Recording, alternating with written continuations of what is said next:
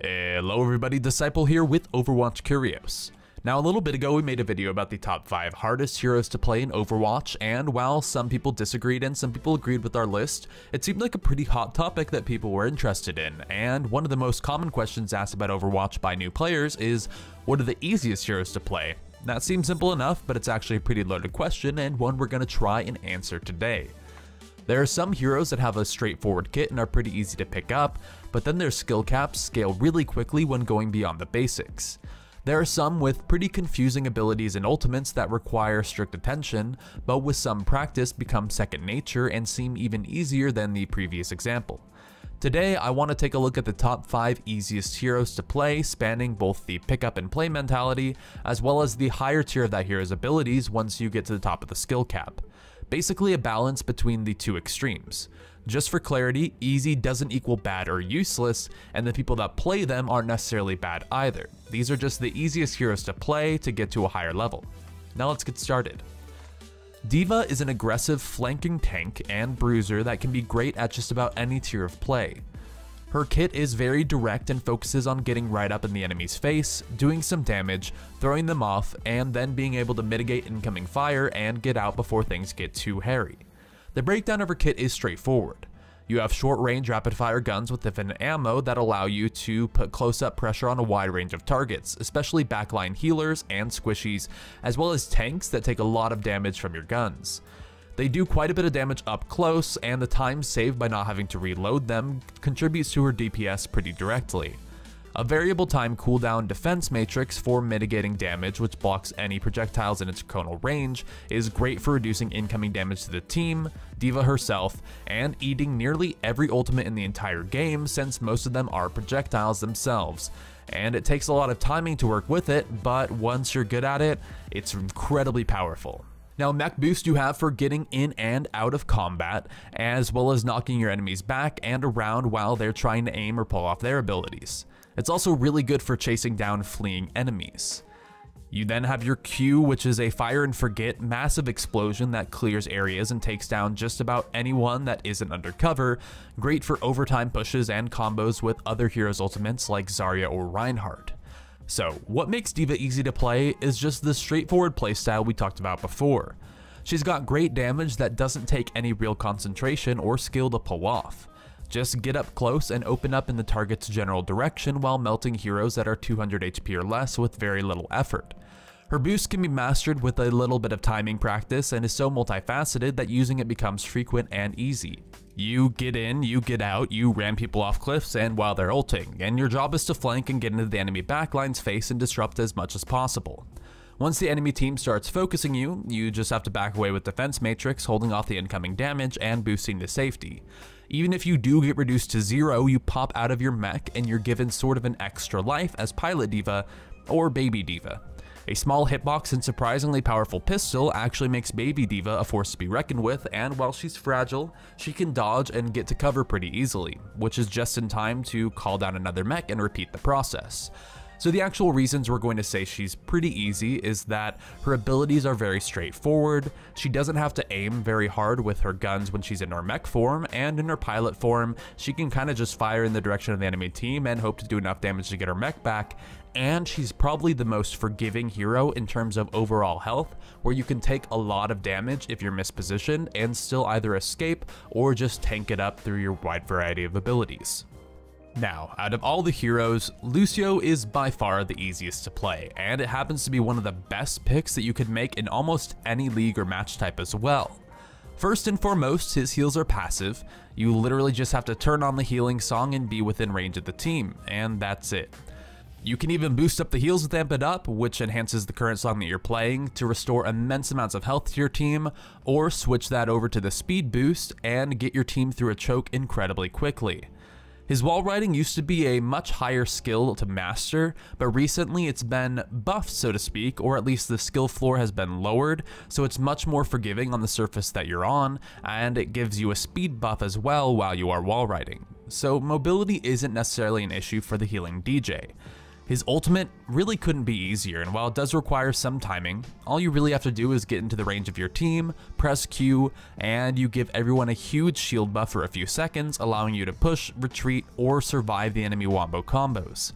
All of these factors combine to make a super easy to play hero that synergizes well with any comp.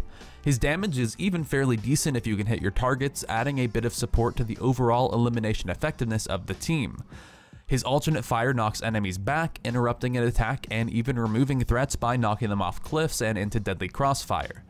Lucio's speed, constant contribution to the team, and overall simple kit design make him a must pick as well as a super easy hero to pick up and play.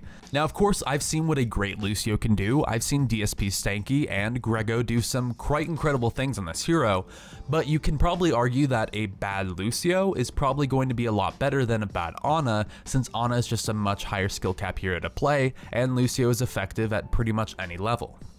Anyway, up next is Winston, who's a fantastic tank choice for players who want to be able to easily defend the objective while not requiring pesky aiming to be a factor in their playstyle. Winston is a very versatile tank who is very effective at diving into enemy teams, but can also help protect his own team as well if they do need to have some sort of defensive posture. His shield is a placed item that forms a dome around the medium-sized area, and it can be thrown down to protect allies from incoming fire or to cordon off a turret or stationary defense area that might get wiped by heavy fire. Winston himself has a ton of HP, yet seems a bit squishier than the other tanks, and the shield helps balance this out quite a bit as well. His weapon is incredibly easy mode. The Tesla cannon fires in a small arc in front of Winston and latches onto your enemies in that area without the need to be very accurate, and you really don't have to aim at all, as long as you're facing in the general direction. Just wave it at them and you're bound to hit someone and take them down pretty quickly as long as you can stick on them. You have great mobility with your leap, allowing you to engage or disengage from fights very effectively just by pointing and clicking, much like D.Va does. Finally, his ultimate makes things even easier by increasing his hit points, melee damage, and jump damage, as well as knocking enemies back while he swings his arms around. Granted, it does remove the Tesla gun out of the equation, but it makes up for it in sheer overwhelming presence and in-your-face damage that will disrupt the enemy's push or hold, as well as healing you to 1000 HP no matter what health you started at. So you can go from 1 HP to 1000 at the click of a button, which makes him a lot more forgiving than a lot of other heroes who don't have a self-heal or an invulnerability of some sort. There's really not a lot to say about Winston. He's great in dive comps, and he's actually played competitively sometimes when you do need someone to dive in or potentially take out a sniper or a backline hero, but overall his kit is just so straightforward that pretty much anyone can pick him up and play if they want to be a tank. Next up, Bastion's kit is incredibly simple because he's focused on only one thing, which is deal as much damage as possible while also staying alive. This focus extends to his kit, which includes his recon form, which is great for moving around and doing damage while also healing when getting from point A to point B. While it's not his highest DPS, a mobile Bastion is still dangerous and very easy to use. But of course, the Bastion that you know is in sentry form, dealing massive amounts of damage with his stationary Gatling cannon, able to rip through armor, shields, and heroes alike, and even though he can't headshot anymore, he can still do almost unparalleled DPS. All you have to do is find a good spot and hold primary fire to make the enemy team scatter in every direction and look for the best way to kill you. In either form, Bastion can use his self-repair to keep himself going and alive at any time, and while it's not the strongest heal in the game, it definitely keeps the player in the game very long and is easily supplemented with health packs or a healer on your team. Now, Bastion's ultimate is devastating and direct while also very easy to pilot. You transform into a tank and you lob shells at the enemy until they fall down, but they have huge splash damage and huge damage themselves, meaning that you can probably take out an enemy team by yourself as long as you're clicking in the right direction. This works great by itself or in conjunction with other ultimates like Graviton Surge or Blizzard or Earthshatter. The real challenge of his kit is being able to remain mobile enough to survive, since the enemy team will likely be swapping to counter you, but overall he's just a super easy hero to play and get kills on, so it's really not a surprise to see him on the list. If you want to do a truck ton of damage, get many kills, and probably play the game or two as easily as possible, you could probably pick Bastion. However, the absolute easiest kit in the game, but also one that does have a very high skill ceiling, is going to be Torbjorn. The Dwarven Engineer is built around ease of use and supplementing his primary tool, the automatic turret. You just have to place it down, build it up, and then chill while your turret does the work. It's got a decent rate of fire, a good health pool, and especially if the Torbjorn is babysitting it, and it auto-locks on anything within sight, taking aiming out of the equation.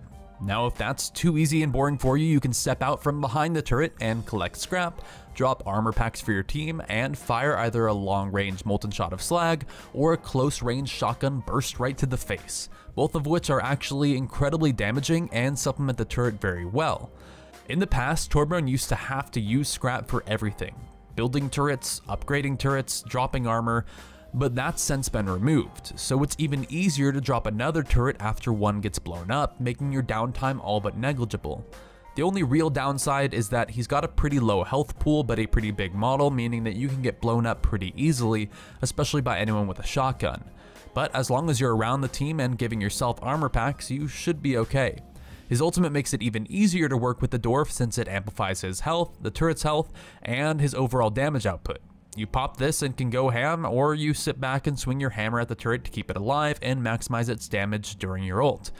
There's really nothing complicated at all about Torbjorn, and while a high-skilled player can play him a lot more effectively, he's super easy to pick up and play, and I'm sure none of you guys were surprised to see him. So, there's our top 5. Now, whether you agree or disagree with our list, you can definitely see that these 5 heroes are a lot more simple than a lot of other heroes in the roster, meaning that they're perfect to pick up if you're new to the game or you're just super drunk. Anyway, thank you so much for watching, and I'll see you next time. Peace.